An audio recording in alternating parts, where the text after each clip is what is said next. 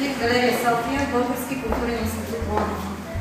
Dear guests, welcome to Sophia Gallery, Bulgarian Cultural Institute, London. Тази вечер имаме удоволствието да споделим с вас откриването на пресечна точка, една забележителна изложба на три съвременни български художнички – Силвия Думанова, Мила Мусакова и Галя Чунтова. И трите взеха участие в откриването на галерия София, Български културен институт Лондон през септември 2011 година. Tonight we have the pleasure to share with you the opening of An Intersection, a remarkable exhibition by three contemporary Bulgarian artists, Sylvia Dumanova, Mila Musakova and Галя Чунтова. All three took part in the opening of Sophia Gallery, Bulgarian Cultural Institute, London in 2011. Бихме искали да ви запознаем с творчеството на всяка една от тях. Allow us to say a few words about each of them. Силвия Думанова започва да рисува малко, вследствие участва в редица изложби в България и в чужбина. Силвия обича природата, се опитва да предаде усещането си за сливане с нея.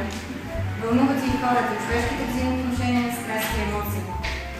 Sylvia Dumanova starts painting as a child. Later she takes part in many exhibitions in Bulgaria and abroad. Sylvia loves nature and tries to convey her sense of fusion with nature. She is also excited about people, about human relationships, passions and emotions.